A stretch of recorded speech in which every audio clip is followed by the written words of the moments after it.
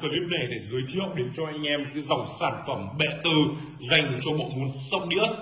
Thì bệ từ thì bao gồm những cái dòng bệ nào thì trên màn hình đây tôi đã trưng bày rất là nhiều những cái dòng sản phẩm bệ. Đầu tiên đó là cái dòng sản phẩm bệ thảm, thứ hai là dòng sản phẩm bệ quét, và thứ ba là dòng sản phẩm bệ chôn, và thứ tư đó là dòng sản phẩm bệ super màu đen này anh em nhé.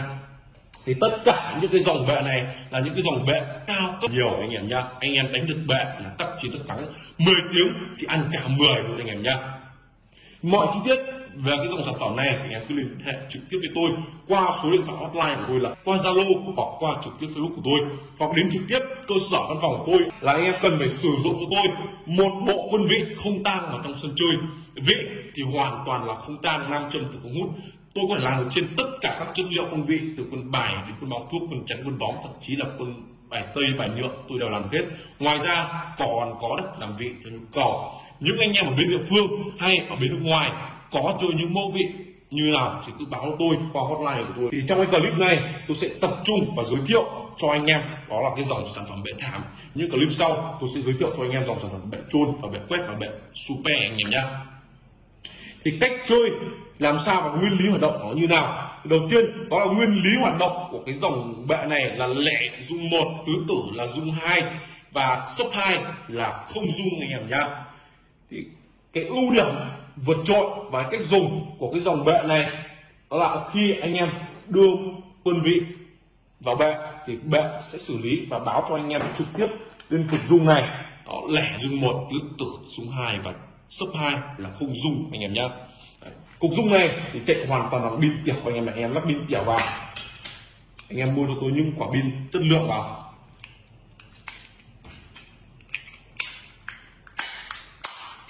Lắp pin tiểu này và bật công tắc lên anh em nhá. Bật công tắc bệ lên này. Còn một lưu ý nữa là khi anh em sử dụng bệ, anh em muốn đánh được bệ chuẩn, đó là anh em cần phải sử dụng của tôi đó là cái nút tăng giảm cao thấp của bệ, làm sao anh em chỉnh đúng mức, đúng với quy định. Đó là cái nguyên lý hoạt động nó là lẻ rung 1, tứ tử rung 2 và sấp 2 là không rung anh em nhá. Thì tắc chiến tất thắng, 10 tiếng ăn 10 luôn anh em này. Tôi bắt đầu thử cho anh em thấy này. Mua cho tôi những quả pin thật tốt. Lẻ sẽ báo rung 1 này anh em này. Ra ngoài sẽ trả lại một rung anh em nhá. Đưa vào một rung, đưa ra sẽ trả lại rung anh em này. Sấp 2 là không rung này. Đó, sấp 2 là không rung. 3 đen 3 trắng đều như vậy anh em nhá. Đó, tứ tử là 2 rung này. Đó, thì bây giờ tôi sẽ úp bát của sóc cho anh em thấy này. Tứ tử của sóc này anh em nhá.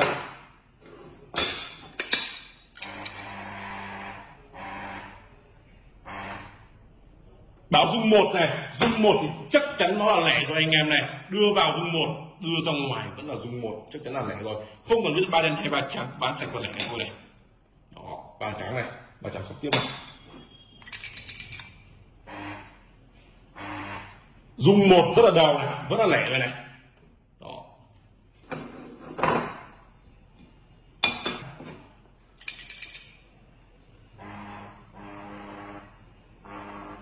Rung 2 rất là dứt khoát này, chắc chắn là tứ tử rồi này. Đánh nổ bảng vị luôn anh em nhá. Tứ tử sóc tiếp này. Vâng này, rung 1 này. Rung 1 là lẻ rồi này. Đó.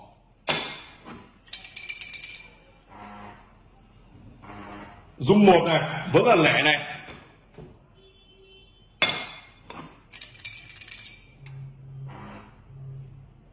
Vẫn là lẻ này. Rất là chính xác, 3 trắng lên 3 đen anh em này.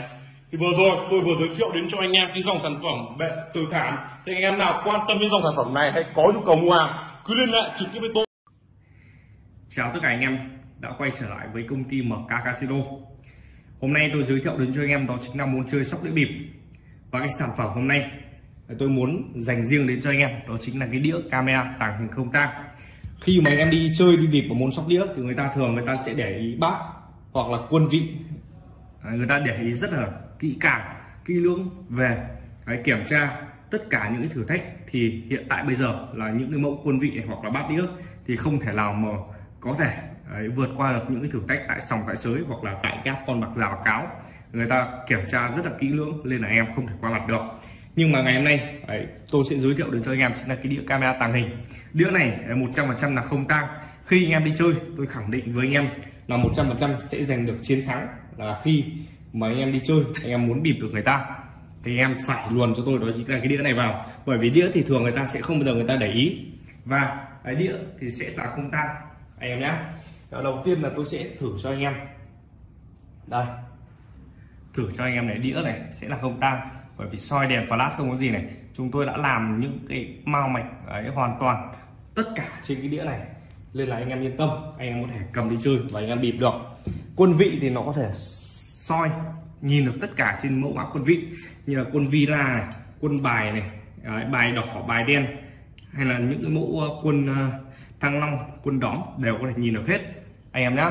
Đối với anh em nào chưa từng chơi bao giờ thì khi mà anh em nhìn lần đầu nó sẽ rất là bỡ ngỡ, nên là anh em khi mà anh em đi mua đồ, anh em có thể đến trực tiếp cửa hàng tôi, anh em test hàng, hoặc là anh em mua, anh em đặt về, tôi sẽ cho anh em có thể trải nghiệm qua về món đồ chơi trước anh em nhé. Thì đầu tiên là anh em đi chơi thì anh em sẽ phải chuẩn bị cho tôi cái đĩa này phù hợp với cái đĩa trong cuộc chơi của anh em trong sòng trong sới. Thứ hai là một cái màn hình để anh em có thể xem. Ví dụ khi mà anh em muốn xem rất là đơn giản nhé.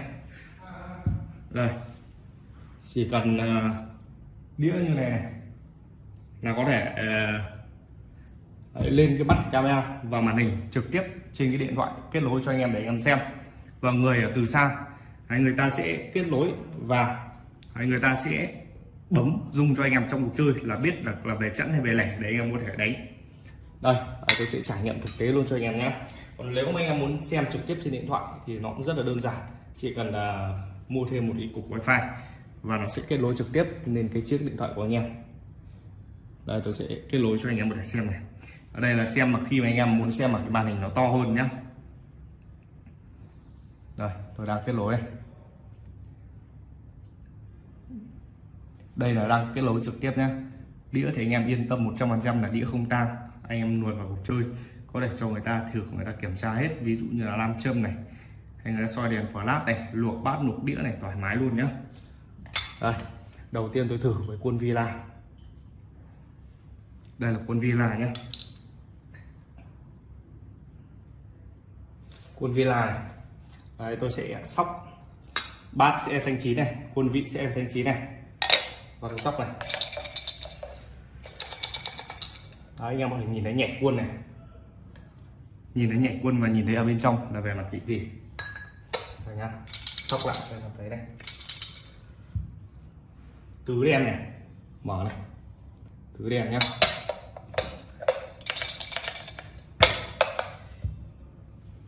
Sấp đôi này anh em này. Rồi, nhìn thấy sấp đôi nhá.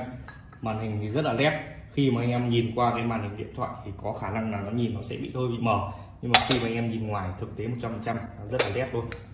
Đấy, tiếp tục tôi sóc tiếp cho anh em. Ba trắng này, ba trắng anh em nhé. Tôi tiếp tục tôi thử rất là nhiều mẫu quân vị cho anh em xem này. Đấy, chuyển sang quân đen này, quân bài đen này, bất cả chất vị, chất quân vị nào anh em đều có thể nhìn được hết, nhìn được ra rõ ba đen ba trắng hoặc là chẵn này, tùy theo anh em.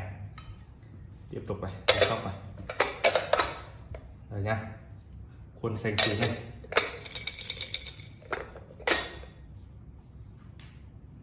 sấp đôi anh em này,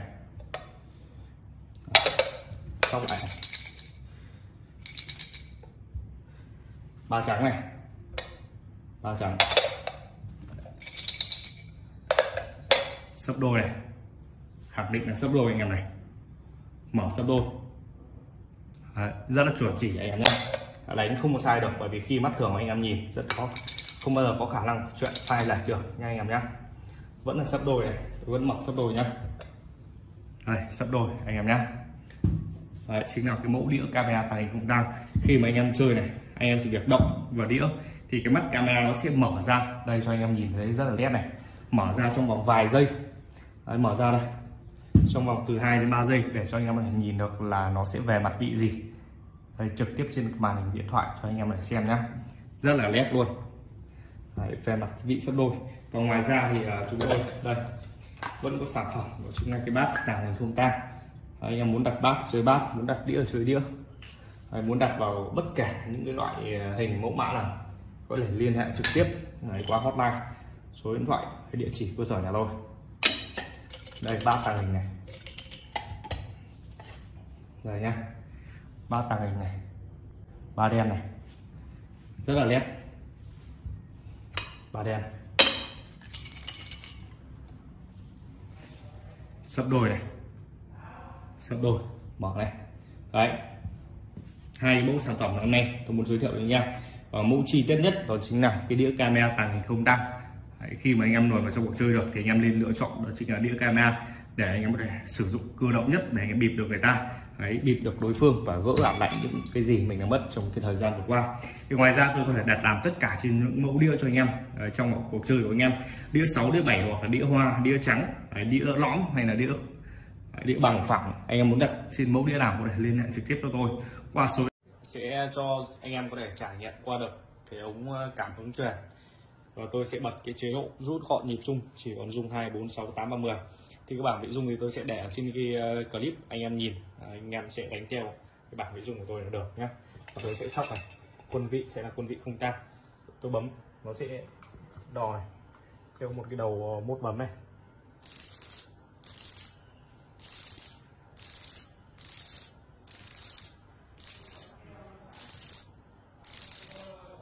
Tứ đen anh em nhé. Mở tứ đen này, tứ đen anh em nhé. Bát đĩa là bát đĩa xanh chín này.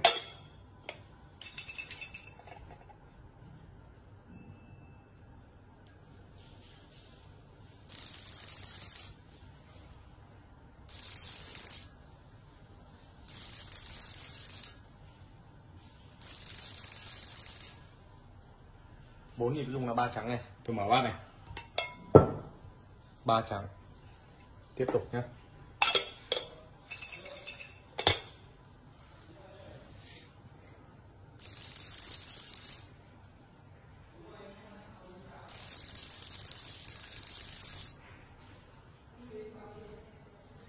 Tứ trắng này, mở bát luôn này, tứ trắng anh em nhé. Xin chào tất cả anh em ba miền Bắc Trung Nam. Ngày hôm nay công ty của chúng tôi sẽ giới thiệu đến cho các bạn một cái đồ chơi cực kỳ là mới về cái môn chơi sóc đĩa bịp. Thì như clip anh em đã vừa xem qua có thể biết được rằng là khi mà tôi sóc xanh chín với bát và đĩa là xanh chín 100%, tôi chỉ cần duy nhất là luồn cái mẫu quân vị không tang, nam châm từ không hút và soi đèn flash không có gì vào trong cuộc chơi. Đấy, có thể dễ dàng qua mắt tất cả các sòng, các sới bạc hay là qua mắt bạc rào cáo một cách rất là đơn giản và dễ dàng với cái máy cảm ứng ống truyền. Thì với một cái bộ máy cảm ứng ống truyền này nó bao gồm những gì? Đây chính là cái bộ máy cảm ứng ống truyền, là khi anh em đi chơi anh em sẽ đúc ở trong người. Đây là chính là cái máy ống này, anh em sẽ đúc trong người nhé. Còn đây là một cái phần điều khiển trực tiếp ống của chúng ta. Một là cái hình thức nhịp rung, cái cục rung nó sẽ báo rung trực tiếp cho anh em. Đấy, chạm vào da thịt để anh em biết được nhịp rung. Nó sẽ có hai hình thức rung. Hình thức rung thứ nhất là chỉ rung 2, 4, 6, 8, 10 đối với cái công tắc mà khi anh em gạt xuống. Đây chính là cái công tắc anh em điều chỉnh cái chế độ chơi. Chế độ chơi ở phía bên dưới là rung 2, 4, 6, 8, 10. Còn chế độ chơi ở bên trên sẽ rung là 4 nhịp này, 6 nhịp này, 10 nhịp này, 13 nhịp này và 16 nhịp. Đấy, đó chính là đối với cái phần chúng ta gạt lên trên. Còn trên này chính là cái công tắc bật mở, còn máy của nó sẽ sử dụng trực tiếp bằng pin con thỏ. Khi anh em chơi pin anh em có thể thay pin chơi. Và đây nó sẽ điều khiển ra một cái đoạn dây rất là dài để anh em có thể lối đến những cái nơi mà anh em có thể dễ dàng bấm cái điều khiển mốt để máy nó sẽ đo cho anh em với mẫu bát quân vị. Khi mà bát chúng ta úp vào trong quân vị nó sẽ đo cho anh em là biết được trong bát về thẳng trực tiếp mặt vị gì để anh em có thể đánh được, chơi được và chiến thắng được anh em nhé. Đây chính là một bộ sản phẩm nó bao gồm một cái mẫu quân vị không tang anh em luồn vào trong cuộc chơi. Vừa rồi anh em có thể thấy tôi đã sóc thử qua vài tiếng bạc, anh em biết được cái độ chuẩn xác của máy rất là chuẩn luôn, sóc tiếng nào là chuẩn xác tiếng đấy. Thì ngay bây giờ tôi sẽ cho anh em có thể biết được cách chơi của nó như thế nào và khoảng cách chơi của cái ống cảm ứng truyền này như thế nào mà khi anh em vào trong cuộc chơi. Và lưu ý khẳng định với anh em là quân vị sẽ là không tang 100%. Khi mà anh em đi chơi cái bảng vị rung thì tôi sẽ để trên này, anh em đánh và nhìn theo clip là anh em có thể chơi được. cách chơi rất là dễ dàng đơn giản. Ống thì đeo trong người. Nguyên tắc chơi là anh em phải úp bát vào. Đầu tiên này tôi sẽ lật tất cả các mặt vị cho anh em biết được cái mẫu mã con vị của nó sẽ rung như nào.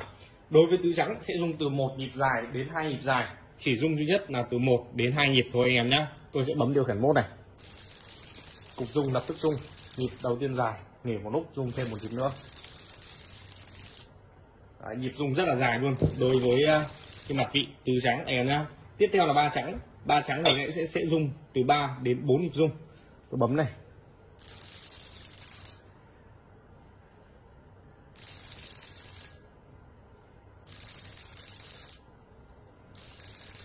tất cả những cái mẫu đồ chơi nhà chúng tôi đối với dòng đánh ống cảm ứng nguồn quân vị không tang thì anh em có thể đánh trực tiếp vào mặt vị. Ống thì nhà tôi có rất là nhiều những loại ống, anh em có thể đến trực tiếp cơ sở tôi để tham khảo. Đấy, ba trắng sẽ rung từ 3 đến 4 nhịp, sấp đôi sẽ rung trong khoảng từ 5 đến 6 nhịp anh em nhé.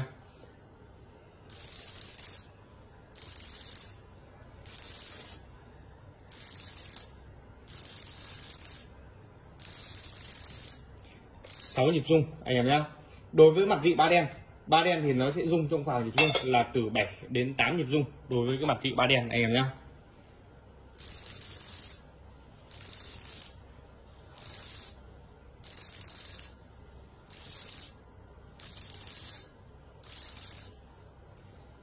Bảy nhịp rung anh em nhé. Đối với cái đồ chơi cảm ứng thì anh em lên lưu ý với tôi một cái điều rằng là khi mà anh em đánh thì anh em phải đạt đúng cái khoảng cách cho tôi, từ trong khoảng từ máy đến bát đĩa của chúng ta là bắt buộc phải trong khoảng từ 70 đến 80 phân thì máy nó mới có thể đo đúng được khoảng cách, đo đúng được về cái mẫu mặt quân vị, biết được để trong bát trong đĩa của anh em là biết về mặt vị gì để hỗ trợ cho anh em có cái khả năng chiến thắng là lên đến 95% anh em nhé. Còn riêng về mặt tứ đen nó sẽ nháy nhanh và nên rung lên nhịp thứ 9 thứ 10.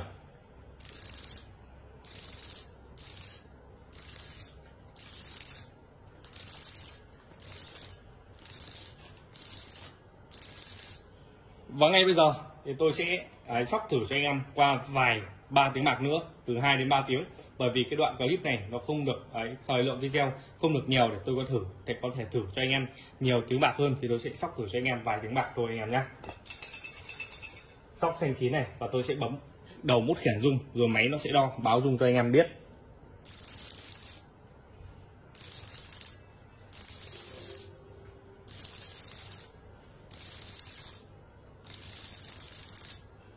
Sấp đôi anh em nhé, mở này, sấp đôi anh em này, tiếp tục tôi sóc tiếp này,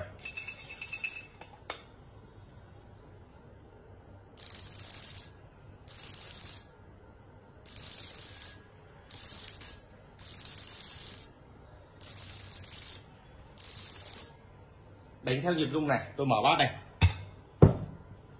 mở anh em này. Đấy, rất là chuẩn luôn, kỷ niệm thêm cho anh em tiếng nữa này.